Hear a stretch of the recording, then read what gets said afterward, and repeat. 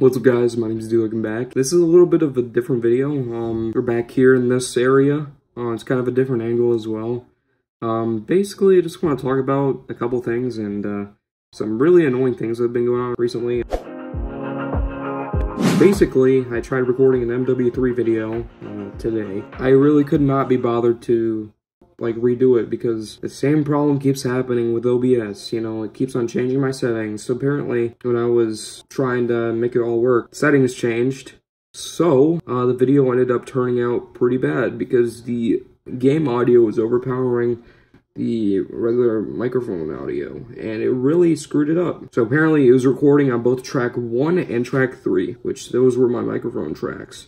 So I could not salvage the audio. It's really annoying, I must say. But another thing that happened is that I'm actually recording this in a really weird spot. It's actually inside a new case that I just ordered, the Corsair 275R.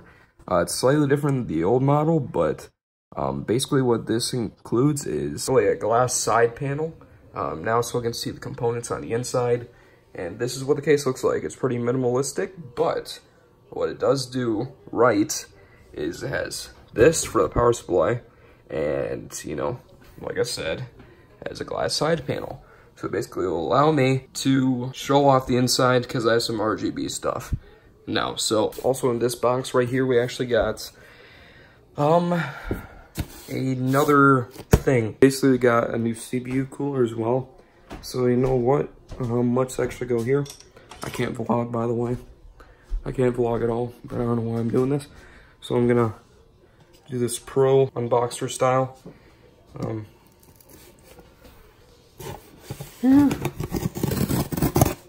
so good at unboxing. So good. Also got the Gamex GT CPU cooler that I kind of needed for a long time. So we got some RGB on that as well. So yeah, let's actually open this up. I'm actually kind of curious. It looks like it's by Deep Cool, of course. Professional unboxing here, ladies and gentlemen.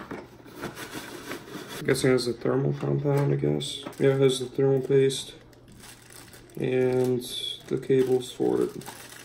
Yep, got a mounting bracket. Yeah, it's a mounting bracket for M4, I guess. Alright, got the CPU cooler as well.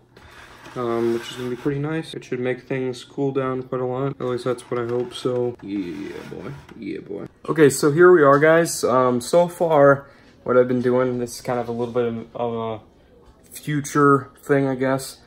Basically, here we are. The PC is being disassembled.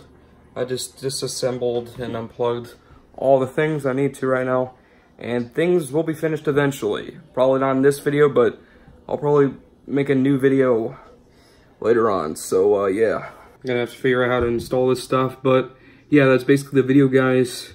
I just wanted to make this quick little video because things have been changing a little bit. So yeah, if you guys enjoyed this video, make sure to drop a like, and I hope you all have a wonderful day.